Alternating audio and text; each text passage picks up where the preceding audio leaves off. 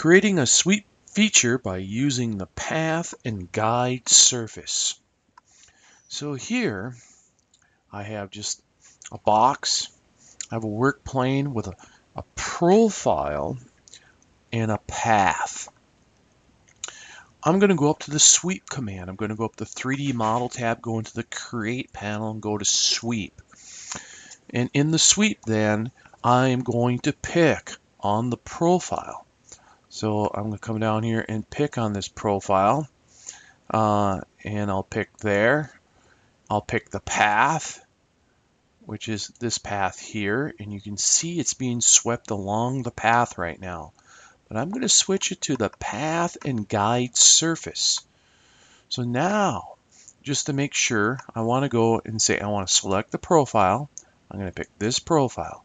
I'm going to pick the path, which will be this line. I need to pick the guide surface. So when I pick the guide surface, I'm going to pick this surface below on the box, and it's going to pick it as a guide.